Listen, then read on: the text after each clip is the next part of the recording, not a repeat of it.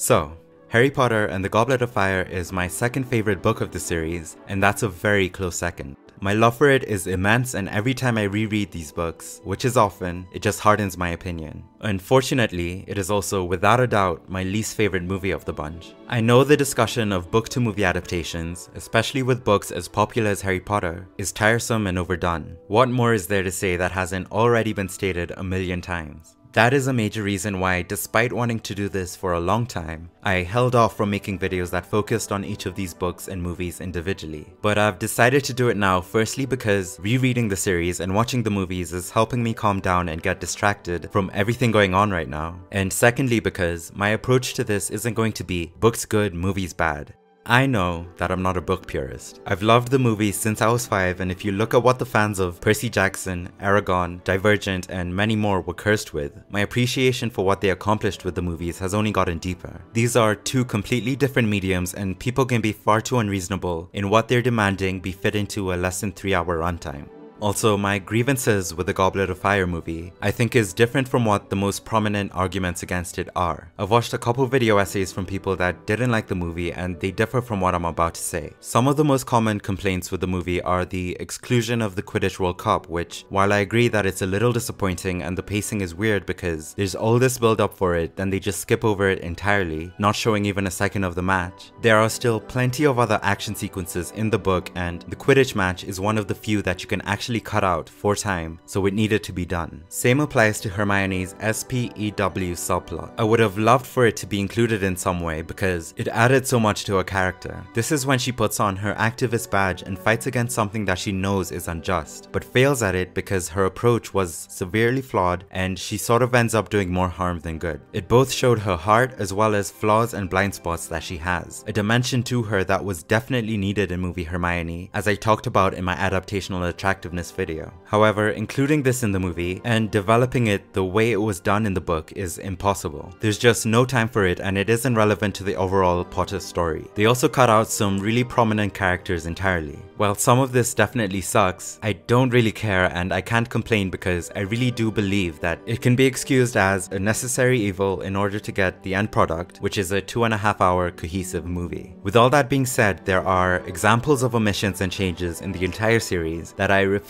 to excuse as just being an issue of runtime. And what is most disappointing about it in Goblet of Fire, more so than the others, is that it's not massive scenes and subplots that I really wanted. It is character moments. Character moments that were distorted or thrown away to make room for something else. Which brings me to the topic of this video: character versus action. Something has always felt a little off about the Goblet of Fire movie to me. I don't hate it at all, and I know that many people, especially people that haven't read the book, love it. But what I've realized is, for me at least, it's an issue of character. The reason I'm constantly revisiting Harry Potter is not for plot. I know every single beat in the story like the back of my hand. What makes rereads so satisfying is that there are literally hundreds of character moments that never fail to make me feel like I did the first time I read it. That is because character has always been the priority in these stories, and it is the highlight. Yet in the Goblet of Fire movie, I get the sense that this one really prioritizes action over character. First, let's look at action through the lens of over-dramatization. Did you put your name into the Goblet of Fire, Harry? He asked calmly. Harry, did you put your name in the Goblet of Fire? No, sir. I know this one clip has been memed and discussed a million times over, to the point where I honestly almost didn't include it in this video. No, it is not that big of a deal that it ruins the entire movie, but it does perfectly show what the director's approach to this movie was, one that I disagree with. A lot of people tend to blame Michael Gambon for this scene, and I think that's wrong because there's no way he would have done that unless it was the direction he was given. Sure, the original Dumbledore, Richard Harris, was perfect at portraying Dumbledore's calm nature. I'll still always defend Michael Gambon, who can both show the soft Dumbledore as well as the intimidating one that is necessary as we get into the second half of the series. This isn't a Michael Gambon issue, it's the director. He chose over-dramatization at the expense of how a character would really behave, just so a scene can appear more intense. Take Hermione for instance. You can tell Ronald. I'm not an owl! In the books, when Harry and Ron are fighting, and Harry's at his lowest point with most of the school, including his best friend, not believing him, Hermione's there for him and acts as a mediator between the two. Does he still think I entered myself? Well, no, I don't think so. Not really. said Hermione awkwardly. What's that supposed to mean? Not really. Oh, Harry, isn't it obvious? Hermione said despairingly. He's jealous. Jealous? Jealous of what? He wants to make a prat of himself in front of the whole school, does he? Look, said Hermione patiently. It's always you who gets all the attention. You know it is. I know it's not your fault. I know you don't ask for it. But, well, you know, Ron's got all those brothers to compete against at home. And you're his best friend, and you're really famous. He's always shunted to one side whenever people see you. And he puts up with it, and he never mentions it. But I suppose this is just one time too many. In the movie, it's like she sides with Ron and is fine with him sending her to deliver a message to Harry, but when Harry simply wants to reply, she snaps at him, as if he isn't going through enough, which is so out of character for her. A very underrated aspect of book Hermione is her emotional intelligence. That is thrown out the window in the Goblet of Fire movie in place of a Hermione that is so hot-tempered for some reason. With the Yule Ball, one of the many things I love about that chapter is that Hermione, despite being treated horribly by Ron and him ruining her night, she still manages to keep it together. When she asks him why he's so upset and he gives the ridiculous excuse that the only reason Krum asked her to be his date is to get info on Harry, she articulates why it's completely ridiculous. Then at the end of the chapter, she gets the mic drop moment against Ron saying, "Next time there's a ball, ask me before someone else does, and not as a last resort." Ron mouthed soundlessly like a goldfish out of water, as Hermione turned on her heel and stormed up the girls' staircase to bed. "Well," he spluttered, looking thunderstruck. "Well, that just proves completely missed the point. Harry didn't say anything. He liked being back on speaking terms with Ron too much to speak his mind right now, but he somehow thought that Hermione had gotten the point much better than Ron had." Anyone reading this can see Hermione is the emotionally mature one, stating the obvious and putting Ron in his place. In the movie, the dynamic is so weird because even though they do make it clear that Ron is jealous, and even though she says the same line almost verbatim, "Next time there's a ball, pluck up the courage and ask me before somebody else does. And not as a last resort." she is so unhinged in this scene. "Where have you been? Never mind, off to bed, both of you." And Ron is the one that gets the last laugh by saying, They get scary when they get older. "Ron, you spoiled everything!" the only reason I could think of for why they made it this way is so that it appears more dramatic. And that's the problem. I think there's a misunderstanding here that in order for the audience to be entertained, it all needs to be over the top, instead of trusting the audience to be able to pick up on smaller emotional cues. Now we get to, of course, literally prioritizing action over character. And this is most apparent in the third act. The climax in both the book and the movie is really well done. I don't care as much as the others about the exclusion of magical creatures in the maze. I do have small complaints like, I wish the build up to Harry's parents was done as it was in the books, where the dead came back one by one rather than them appearing instantly. I wish his mother had the line, "Your father is coming," she said quietly. "He wants to see you. It will be alright. Hold on." Just her saying, "he wants to see you," rips my heart out every time, but I'll let it slide. There's also the moment when Harry and Cedric are at the end of the maze. In the book, Harry and Cedric had just fought off a giant spider and the cop was right there. The moment is quiet and for 2 pages, they engage in a really heartwarming back and forth over who should win. "Take it then," Harry panted to Cedric. "Go on, take it, you're there." But Cedric didn't move. He merely stood there, looking at Harry. Then he turned to stare at the cop. Harry saw the longing expression on his face in its golden light. Cedric looked around at Harry again. Cedric took a deep breath. "You take it. You should win. That's twice you've saved my neck there."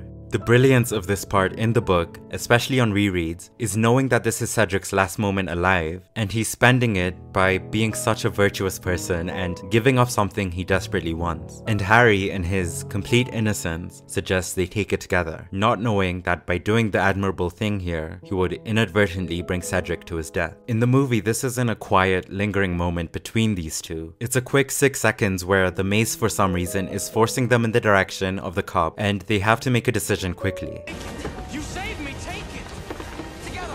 1, 2, 3! And this gets into what I was talking about with overdramatization. The action of the third task should be over at this point. You can give these characters a quiet moment and a little time to show what they're thinking. It doesn't have to be many minutes long, but at least longer than 6 seconds. But at least what followed after this in the graveyard was adapted really well. Thank God they didn't cut out the darkest, most heartbreaking final word someone can hear in "Kill the Spare." What is truly egregious and inexcusable in the movie, and what helps the most in knocking it down to the bottom of my list, is that in a good third act, there is space between the end of the climax and the end of the movie where the audience should be reflecting on what's just happened and the story as a whole. Rowling has said that this book is almost the heart of the series, and I think that is most apparent during this section of the book. It is done so well, it is both beautiful and gut-wrenching, particularly with two scenes that just needed to be included in the movie but weren't. After the Mad-Eye Moody Barty Crouch Jr. reveal, it is not supposed to just cut straight to the final day of school. The rest of the night is vital in showing Harry's emotional state. First, he goes up with Dumbledore to his office where Sirius is waiting for him. The omission of Sirius in this movie, aside from letters and the common room scene, is crazy to me. I know Sirius doesn't change the plot of this book in any way, but his presence is so important, and they obviously felt it was important enough to include him through letters and that one meeting. So why not when Harry has just gone through the most traumatic thing he's experienced so far? It's not an issue of runtime because they could easily cut out the letter and fireplace scenes, neither of which were interesting or moving, and instead replace it with a scene of the trio going to the cave in Hogsmeade where Sirius is hiding out in the books. That way he can actually appear in the end when Harry needs him. In Dumbledore's office, Harry is numb and his body is shaking. Dumbledore asks him to recount what happened after he touched the cup. Sirius says he should leave it to the morning and let Harry sleep. Then Dumbledore delivers one of my favorite passages in the series, saying, "If I thought I could help you," Dumbledore said gently, "by putting you into an enhanced sleep and allowing you to postpone the moment when you would have to think about what has happened tonight, I would do it.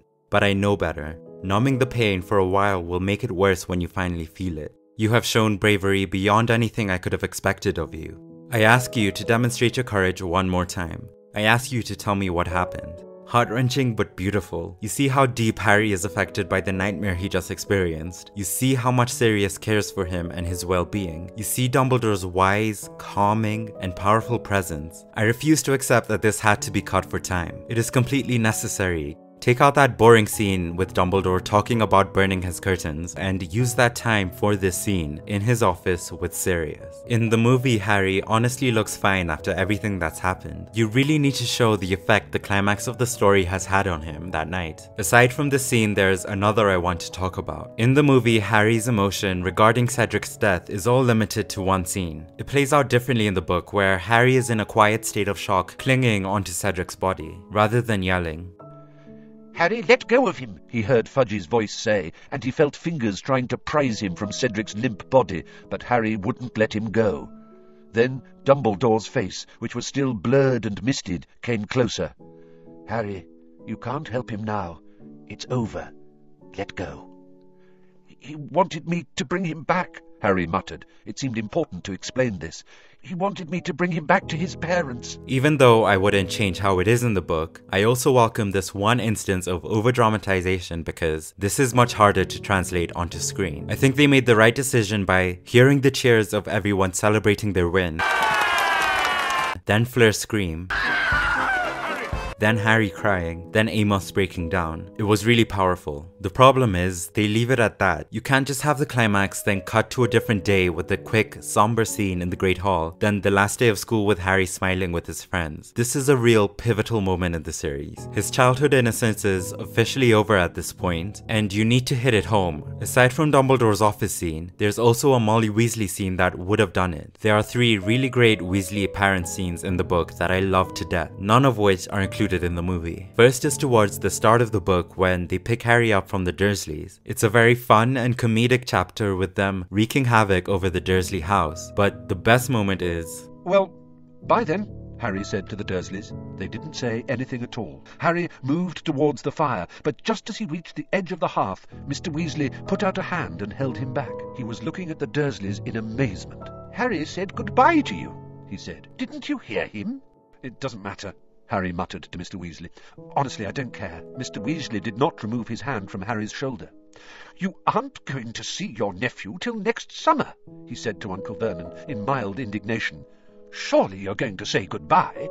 Vernon is then forced to say goodbye. It's so nice for Harry to have people stick up for him in a home that has brought him nothing but misery, and this entire book is where the Weasleys are no longer just like family, they truly become that for him. The second is when, before the third task, all the competitors are told that family has come to visit and watch. McGonagall tells Harry that his family has come as well, and he's mortified thinking that it's the Dursleys, only to find that it's Molly and Bill, which makes him so happy that it calms his nerves about the task. Maybe you can say these needed to be cut for time, especially the first one, as the movie begins at the Burrow and is so fast paced from then on. But at the very least include the third one, which happens at the end when Harry breaks down into the arms of Mrs. Weasley on the night of Voldemort's return. The thing against which he had been fighting on and off ever since he had come out of the maze was threatening to overpower him. He could feel a burning, prickling feeling in the inner corner of his eyes. He blinked and stared up at the ceiling. "It wasn't your fault, Harry," Mrs. Weasley whispered. "I told him to take the cup with me," said Harry. Now the burning feeling was in his throat too. He wished Ron would look away. Mrs. Weasley set the potion down on the bedside cabinet, bent down and put her arms around Harry. He had no memory of ever being hugged like this, as though by a mother. The full weight of everything he had seen that night seemed to fall in upon him as Mrs. Weasley held him to her. His mother's face, his father's voice, the sight of Cedric dead on the ground, all started spinning in his head until he could hardly bear it, until he was screwing up his face against the howl of misery fighting to get out of him. I don't understand how you can cut that out. These character moments in the third act are needed. The Goblet of Fire movie knows how to adapt action. The tasks are great, visually they hold up and are some of the best in the series. Same with the graveyard scene. But Harry Potter to me is character first. And that is where this movie fails. Imagine if as much attention and as much priority were placed on these character chapters as were placed on the action-packed chapters on the Triwizard Tournament. The movie would be balanced, it would be incredible. But that's not what they did, and that is why it is at the bottom of my list. Character first, always. Thank you for watching. Bye.